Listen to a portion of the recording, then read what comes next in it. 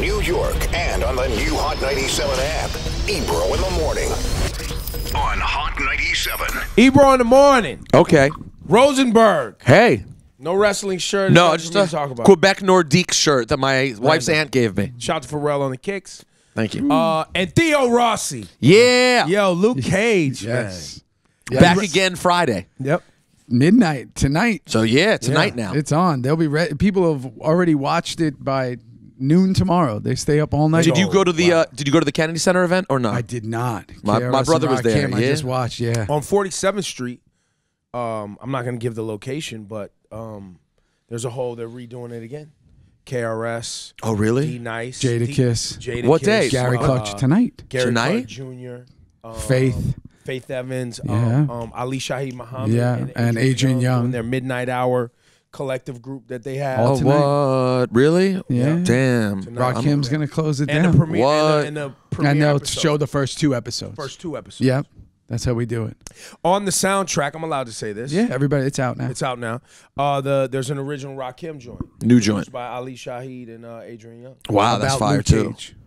About Luke Cage. Yeah. Like an actual soundtrack song. He did all his he basically created this whole thing about the 2 seasons. It's watching it live was one of the amazing things. So for a comic book fan yourself, yes, how big of a deal was it to be a part of this? Luke Cage, it's the biggest Marvel TV show. I don't. There's easily. I mean, it's because there's nothing like it. And I said this last night on something. It's like, and anybody can come at me on it. There's nothing like it on television. There's nothing even close that combines hip hop and history and the drama of like gangster stuff. So it's got that like Sopranos wire, but then you're adding in that like what New York Undercover used to do with the live acts in the club, and then the history of Harlem, the history of New York, and then obviously and a black man being a hero, a bulletproof black man. Yo, you're selling me big on this. This is. You're not a big Marvel guy. No, right? I'm not a big keep it comic. at 1,000. You're not a big comic. But book, it's not a even- comic book show, Right, but he's selling me. That was a great elevator pitch though on that show. yeah. That sounded awesome. So as a kid who grew up loving comic books, right? When this opportunity presented itself, how did it? Because you were on Sons of Anarchy, Yep. so you've already been on a big show. Yeah. This opportunity presents itself. And I was like, I'm good with television for a minute. Sons was 8 years in total of chaos, and it changed my life. It was like Chaos going to in what college. sense? I was a journeyman actor. I've been doing this 18 years. And in 2008, 2009, I get Sons, and we don't know what it's going to be. I'd never been on something where it was like a cult following of like, so your whole life changes in a great way, but your whole life changes. You're now part of this like cast, and every year it's- Comic-Cons, and like you're going all over the world, and it was like, wow, this is like, and your whole identity becomes that television show. And I was like, this is amazing. This is great. So I was like, right after it ended, I was like, let's go. We were doing 2 movies in a row, and I was like, let's jump into the film game. But my homie Charles Murray, who wrote and directed Sons of Anarchy, and then Cheo Hidari Coker, who wrote the movie Lowriders that I was just doing, he was the showrunner of Luke Cage. And when I found that out and I saw what they were doing with Daredevil and the Marvel shows, and mainly Marvel Netflix, how they weren't comic book stuff. They were really more like dark dramas. And I was like, man, with them, and then when the hip hop element was told to me, I was like, I had a chance to move back to New York. And I was like, okay. And it was That's on it. and popping For since. people who don't know, you're a Staten Island native. Yeah, Brooklyn, then Staten Island. Yeah, Brooklyn and Staten Island. And you recently moved. like you said, you moved. But talk about the hip hop component of your passions as a kid. So, like most of us, I mean, I'm not to age myself. I mean, I was a skateboarding kid, like we were just talking about with your daughter, and I was skateboarding, riding my Mark Gonzalez Vision board, and like literally, we had heard Rapping Duke, Daha. We had heard, Jam On It and Rob Bass used to come perform in Staten Island, but then like Public Enemy hit in '83, and my whole life changed. Or 86. 83. Public Enemy? Yeah, what was it? No, 83? 86. 86. So I was 11. Oof, just aged myself. Yeah, there you go. And my whole life changed. Well, you look great. And by the way, here's the thing about age. You look 30 maybe. Yeah, you do. By the way, I was very surprised when you said the first thing you said was rapping Duke, the ha, Yeah. the ha. Yeah. I was like, oh wow, he's much older than me, and I Yeah. did because I wouldn't have thought because that. that was but that was like the 45, the cool kid, the neighbor who was the Raiders were his favorite team, like he was the badass in the neighborhood, like he had that. And Shout then to the Raiders. yeah, and then it's my team. And then because of him, like he was the cool kid in the neighborhood, And he had loved the Oakland 45 Raiders. for Rappin' He had the Duke? 45 for Rappin' Duke, and it was like we would listen to that. And then when Public Enemy hit, it was like everything changed, so it became hip hop.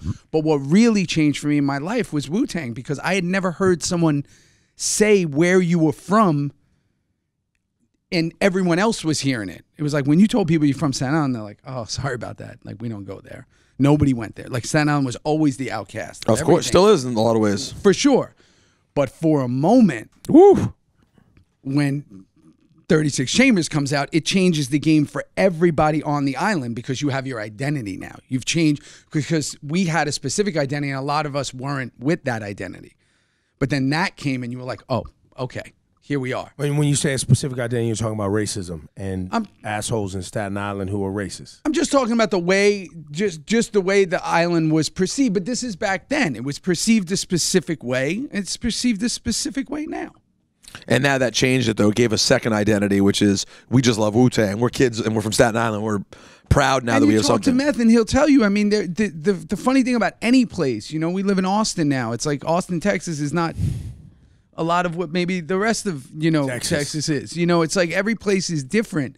And it's like with Staten Island, it's separated into certain, you know, areas and certain places, like any place, you know, like any place you are go. segregated, separated. Yeah. Like-minded people live next to one another, Right. generally speaking. That's all over. But at the same time, everywhere. once you heard Capadonna go, I'm Staten Island's best son, fuck what you heard, you have now a phrase. You now have a refrain. Shaolin Allen was like, Shaolin. it changed everything. And again, it didn't just change it. It wasn't like, it was like the greatest, like they changed the game for so many reasons, because nobody had heard anything. Nobody had heard this many people on the track and this many, and like the way, and still, I mean, the last I wonder if I was forced to like think of what hip hop is in a heartbeat, if anything comes up before Wu-Tang.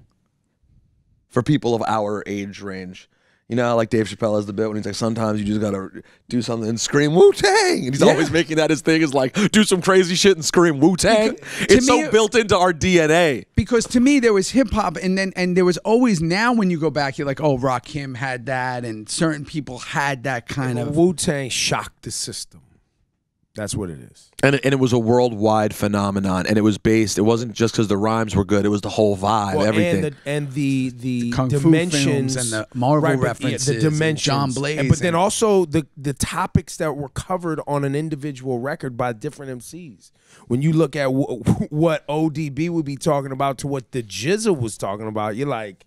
And then mainstream and street, right? So it was worshipped in the street culture, and then worshipped in the mainstream culture. And I don't think they were basically superheroes in the rap culture in every way. Yes. Do you think maybe this would be a good time that we just take a moment and break down what Old Dirty's ad libs are at the beginning of Triumph, the ground that he covers as an artist? Go ahead. Oh, you thought you wasn't going to see me? I'm the Osiris of this shit. Wu-Tang is here forever, motherfuckers. I'm one of the best opening next. All right, my ends and my anorets. I'm gonna break it down like this. I'm gonna rub your ass to the moonshine. What? Let's take it back to 79. Yo, Bomb atomically. Then we start the rap. What? You know, that's Old Dirty, man. And then look what they go into. One of the best bomb atomically, Socrates' philosophies, hypotheses. That's one of the best ever. That part right there. Describe how I be dropping. What? So to me, it was like you're hearing that, and at the same time, we're getting like Gangstar was just like, everybody was like, so you're a big hip hop fan. You're a skate kid. You're on Staten Island. You're reading comic books. Yeah. And then how do you become moved an to actor? LA. Well, I was going the wrong route of life. What you mean? What were you doing? I was just doing what I thought I was supposed to do, which was make money. So At a young age, I was hustling. I just thought that's the way what you do. You make money. However you have to make money, you make money, and that's it. So you're not from, like, your background. You're from a middle class family. You're from a. My father left when I was young. My mother did everything she had to do The only thing we had that represented us was this. My father was, a criminal, went to jail. The only thing he bought us was this really nice house. My mother was lucky enough to keep it. It was a beautiful, big, giant house, and it was me and my sister, and that was it. And That's interesting to have a giant house but not have anything else. Yeah, no. So that's the funny thing about life, right? Perception is not necessarily reality. And so everyone thought you were popping because you were the kid with the nice house. But I was also the first kid I ever met, and the first kid I only knew whose father left. Like, no, I never knew anyone who was divorced. I didn't even understand the concept. Do you know what I'm saying? So it was like, but then it was told to me in a way of like, oh, he had gotten in trouble, and there was always this element that was going on the island of what it is, and everybody knows it. There's three kinds of people on Staten Island. There's cops, firemen, and criminals. And that's kind of just the way it was. And it was like, okay, so you just do what you got to do and you figure it out. So I started, your hustle is weird. You start from delivering newspapers to doing this to then just making money. You get your work permit and you start working, and then you start going into other things because you go, oh, well, if I'm getting $275 an hour to do this, but I can make $200 if I just do this, and that takes 5 minutes. Well, that's stupid. Why would I do that? So you do that. And it just makes more sense if you look at the numbers of it all. So for me, then I went up to Albany. I went up to school in Albany. And SUNY? Yeah, I went to SUNY Albany, and all my friends went up, and I was going to play football because that's what I thought I was supposed to do, because I came out of a school that we only lost like 3 games and won the state championship, Monsignor Farrell. Okay. And I went there thinking I was recruited by a bunch of different schools, Canisius and Catholic University. And I thought, okay, we're all going to go together and take over this program. And that's what we're going to do.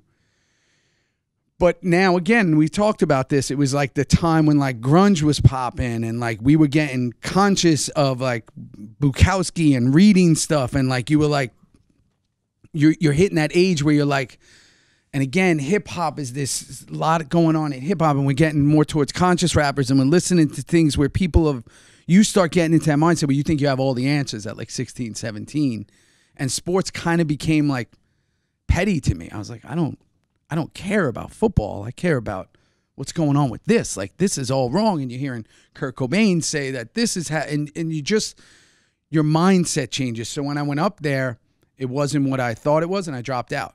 And I was like, I'm not doing this. This is not for me. School's not for me. I'd rather just make money. There was one of my friend's mothers who passed away, who was this amazing soul, who convinced me to go back. And when I went back, one of the things she told me was just be completely different than you were.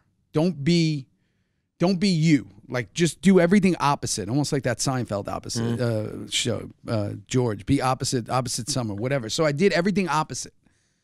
But what that led me to was, okay, well, if I'm going to do everything opposite, I had my whole crew up there. I'm going to do everything that I can to take care of me and to make sure that I can stay there and make as much money as possible.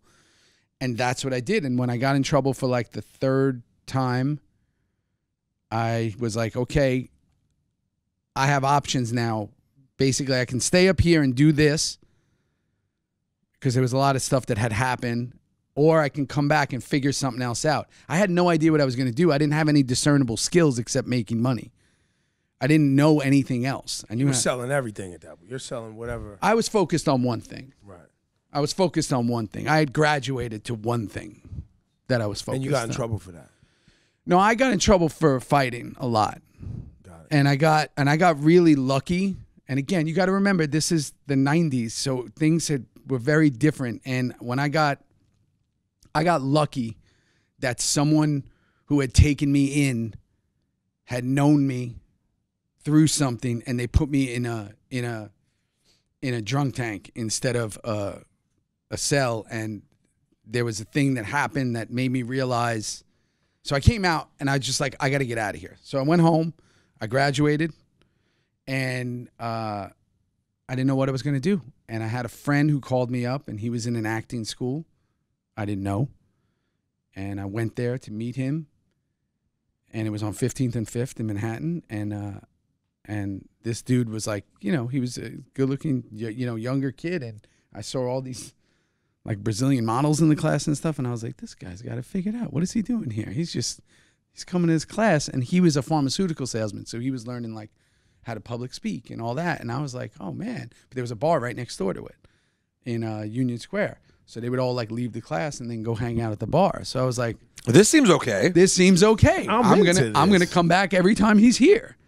And one day I was there, and when you look outside of acting, training is ridiculous. People are acting like polar bears and drinking fake teacups and like method acting style. And I was like watching this, and I'd be laughing because I'd always be there for him, but I kept showing up. I had no idea what I was going to do with my life. And this teacher, I'll never forget her name, like Deborah Wiley, was like, what do you find funny? And I said, this whole thing's kind of funny. And again, I'm wearing like bright yellow Hilfiger shirts and like, this was not my world, but it was interesting. It was interesting. It was hot models and people having fun. Right. And it was free. Like everybody was free and cool and doing their thing. So cut to her and I'm there. I tell her my story. Some dude comes in to cast this independent film called Born at the Wrong Time. I don't even know, but it's like an American History X, but with drug dealing. And it's like an older brother who gets out of prison, who's trying to right the wrongs that his younger brother's doing now, hustling, in the streets. And I'm like, she's like, you should talk to the director. I was like, I don't know. Hey, she's like, just talk to him. Tell him what's up. He gave me the role. They shot the movie in Westchester. I had no idea how to act. But then after I did it, the movie never got finished. I went to my homeboys and I was like, yo, I'm going to move to LA and I'm going to do this. Right. You liked it enough. You tasted it enough. I just thought this would be an amazing thing at 23 years old to kind of go after. And we all got in a car. We had a 74 Cadillac and like an 85 Civic, and we drove. It took us 11 days to get to LA. There were 5 of us. It was one of the best moments of my, like the most free times of my life. I got to LA. I didn't know anything. Again, the only discernible skill I had is hustling. So I started like working in bars and figuring out that. And then when I would fall back on, if like I needed money, I would figure out ways to make money, there. Cause LA was like a wide open place. There wasn't many New Yorkers there. It was 99. It was right before the millennium. And then I went there and, I've been working ever since. I started acting and I started doing like one line in Malcolm in the Middle to an Olsen twin movie. Like you did the real grind. I started as an extra. I'm an extra. I literally did 3 extra jobs to get a SAG card. And now you're Shades in one of the more popular Netflix series. Yeah. Yeah, got a bunch of movies coming out. And how many movies you have on the way? 2 right now. That are shot and done. Shot and done. Can you tell us about them? Yeah, Vault is my first true lead. It's a film by the guys who did Bleed for This and Silence, the whole Scorsese crew. And wait, you're in a Martin Scorsese? No. He produced Bleed for This and he directed as a Silence, producer. and it's all them, that whole team, Emma Koskoff, Nick Koskoff, and it's a true story about a 1972 bank heist. And it's the largest unsolved bank heist. They robbed in Providence, Rhode Island, $32 million. It was equivalent to like 100 and something million now. Unsolved. Nobody ever knows about it. This mob bank. And it's this phenomenal story. And you're the lead. Yeah, it's my first true whatever. He's out. I love stories, though. I love the people who just, because everyone's path is different. Yeah. And I meet people whose path is they're 20 years old. The other day, I was at WWE. I was talking backstage to a dude this dude Ricochet, who's popping. I'm a Mark too. Oh, you are? Okay. So do you know Ricochet? You're a what? A Mark, a wrestling fan. Yeah. They call you guys Marks? We've talked about. I hate when you play ignorant, like you haven't heard that term before. Stop I it. don't remember Mark. I'm like Mark in the hood an is like 80s. something's No, gonna it's happen a to you. bad I'm an You're a attitude Mark. era Mark. Yeah, Who just recently, came back. because I was You're doing a what and a what? an attitude era wrestling. That's the which is Austin Rock greatest era. era ever. Yeah. But I was in Bulgaria doing a movie, and one of the dudes in the movies was watching WrestleMania when the brothers came back from The Hardys? the Hardys came back A and year he's like, ago, the yeah. Hardys are back, Mm-hmm. and I'm like, I gotta watch this. And it drew you back. It drew me Oh, that's the back. path And I I went went on. to SummerSlam at Brooklyn. Oh, there you go. And I had a moment because Randy Orton came up to me and said I was like his favorite actor. What? I lost my yeah. Oh, so now you're hooked for life. Once Randy, by the way, Randy Orton doesn't come up and say anything nice to anyone. He was so nice to me. It was Really? crazy. Like No, was- Randy's not mean, but he and is I someone live- who's. And I live down the block from the Undertaker now. And Oh, in Austin. Wow, that's crazy. Are you buddies with it? Do you know him? We just we have friends through my buddy's company, Roots of Fight, that he's been. Got it. Okay, wow, full circle. And that's how you got same. I know Roots of Fight. Yeah, same guy. So I was talking to Ricochet, who just is now one of the big dudes in NXT, but he's like 32 years old, and he started popping. You know, NXT is the level below the. And we were talking about how he was happy to get there right now. There's another kid from the DMV, actually, who signed to NXT, who's going to probably go up to the main roster, who's 19. This kid, Leo Rush, really talented. Leo's a kid. Ricochet's 32. They're both ill, right? They're both really ill, but their paths are just totally different. And actors are like that too, right? Like some actors, 22 years old, they're everything. Yeah. Some actors, the big role comes when they're, you know, like, I watched Paul Giamatti's show Billions, and I think about, I'm like, Paul Giamatti was a grinder until Private Parts. WA and no, DC. and even after Private Parts though, it really hovered until the Wine movie, Sideways, that he became like a star in his 40s or whatever. For me now, doing this 18 years, and I'm sure it's no different because I know a lot of athletes and I know a lot of people in hip hop. The thing is, I think that you have to live a life before you can be in this madness. Because if you Say that again. you have to live a life. Meaning you have to have a story. You got to have some. How can I portray something realistically if I've never even come close to doing anything like it? You know what I'm saying? You could harness certain things. Like if you're real angry in a scene, you can harness the anger of a road rage moment and use that 1 second of harnessing that and put it into a story. But if you don't have moments in life, if you never felt heartbreak, loss, losing people unexpectedly at young ages, what are you going to pull from? Your training can only get you so far. Life has got to take you to a certain way. And then also, you can't appreciate people bringing you lattes and treating you a certain way, which is not normal to 99.9% of the world. You can't appreciate that if you get that at, well, that's the thing, if you get that at 19, you think you're it's fucked. like that. And you're fucked. And you think that's life. And being a good, and then the ability to be a good person becomes incredibly challenging. Because now you get to be the guy who is always nice to the extras because I wasn't you were an extra. And you're like, I know what it's like. Before I was a nobody, I remember I choked out a first AD on a commercial because he was treating extras like hell. He was like literally like dirt. And this was before... And that's the Staten Island came out. And you said, "I don't give a fuck what you do." Before the whole thing, I couldn't believe the way he was talking to people. I was like, I would risk the no career that I had in that moment. I can't let people talk to people like that, and it's changed. Thank God. I mean, we talk about the struggles of social media and everything that's going on in the world, but there's so many positives that people don't talk about. Is authenticity as an all-time high. You can't get away with being a sucker anymore. You can't just get away with being for lack of a better word, like a douchebag nowadays. Yeah. You can't. It doesn't work. And whatever you're portraying, if you're not authentic in it, people are going to find out. So what you say, you better mean. And that's kind of my thing now. Like in everything I do, all the people who follow me, everybody who knows me knows this is who I am. I'm a family man first. I'm a vegan. I don't drink. I don't smoke. I don't do anything. Like, you know what I'm saying? Because I know how lucky I am to have what I have. So I'm going to make the best of it now. You know what I'm saying? Which is obviously with the water company, with all the stuff we're doing is I'm just trying to, I'm good. I got a lot of things I want to do, but I want to make other people's life better. And in today's world, it's real easy to sit here and talk about all the things that are wrong, but there's so many things that are going on that are right. People finding their voices right now.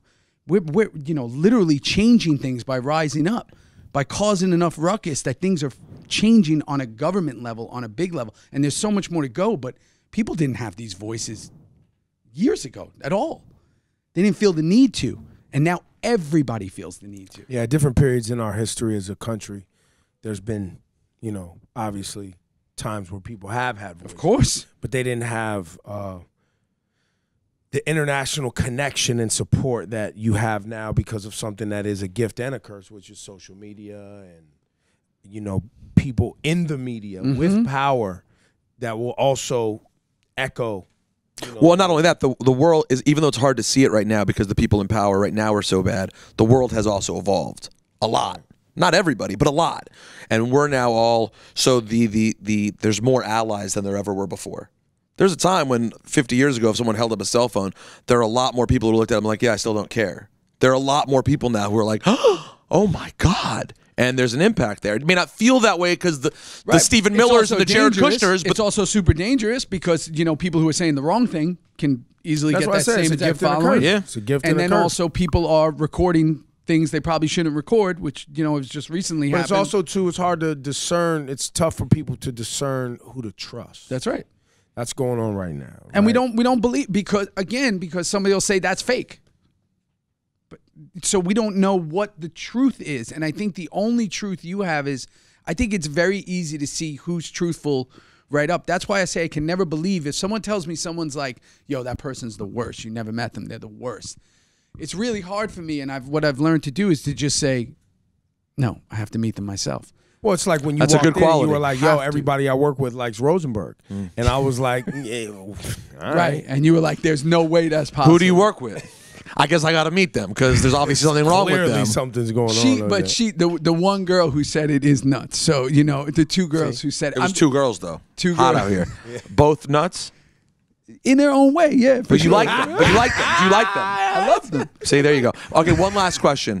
This is the last one? Yeah. Well, but this is important. All right. Am I able to have a hip hop? I'm having a conversation. A dude texted me who always asks me hip hop questions. Used to work with him. Nice kid. Okay. Loves rap. Not a hip hop head, but like a nerdy dude who likes rap a lot. Okay. And he's like, "What do you think about the Nas album?" Blah blah blah. I'm like, "Oh, I think this. I think that." He's like, "Yeah. Where's the sample from in Cop Shot the Kid?" Please stop it. And I went, "Do you mean the vocal sample?" He went, "Yeah, the vocal sample." I went, "Well, that's Slick Rick, Children's Story. It's a top 10 rap song ever made. I'm capable of saying that. I believe that firmly." He went, "Oh, I'm not familiar with that song. I need to get my Slick Rick game up." I was like, Wait, he's not a hip hop. You're saying he is a hip "No, hop? he really loves, like the last 10 years, he loves him." Well, that's what the last 10 years. But it reminds you, we're having conversations and arguments regularly with people who don't know where the Cop Shot the Kid sample's from. They're not wrong. It doesn't make them bad people. There's a lot of but people, like when I talk about, there's people who are true hip hop heads who don't listen to or never have listened to Sean Price or MF Doom. That's different, though. I mean, there are people who don't go into that realm. But this is Cop. Some of the greatest lyricists. But this is children's But story. that's also, too, like you're on Luke Cage season 2. It's up tonight, midnight. Yes. There are individuals who love Luke Cage and don't know anything about Marvel at all. Like, Right. But there's people who went right. out and saw Black Panther and... So the point is, don't judge. Yes. Help them. Say, you should check it out. Here's a link. You should don't- check out. Yes. Children's Story is a good song. Send You'll them like some it. Big Daddy Kane But while it's they're a, at it. this is a Yeah. conversation we always have about people who are like, yo, I love B.I.G. What's your favorite song? Hypnotize, man. You're like, all right. All right. Yeah, it's a good song. video. It's a good song. Yeah, no doubt. No doubt. I'd like to hear that one. At a party? Yeah, sure. Awesome. Theo Rossi, ladies and gentlemen. Luke Cage 2. I don't know. Are we talking ounce water today? Are we talking drinking should. water? We gotta. How about you just hold it up and Just say, hold it up, is ounce the water. One of the Listen, SKUs, guys. A SKU means a kind of this here? one I of- got you guys. You know This what I'm is saying? If you see people, they come in, they're drinking water. You know, what I shout out to drink. Ounce water, they send us water. Yes. I appreciate you, man. No, of course, man. You know that is. I didn't know it would lead to interviewing Theo Rossi when we started getting water, but you know what I'm Rosenberg, saying? you need to drink more ounce water. Believe me, I drink lots of ounce water. How many are you taking down a day? Well, I was on a path of refilling this twice a day. Why would you have to refill it? We send you enough bottles. No, because I wanted you. That's the point. What I love about ounce water, watch this. What I love about ounce water is, it's 40 ounces. Yes. So I finish one bottle, I refill it once, and then I know I've already had 80 ounces for the So you're day. good. And I'm good to go. Ounce water. Theo, thank you, man. Luke Cage tonight.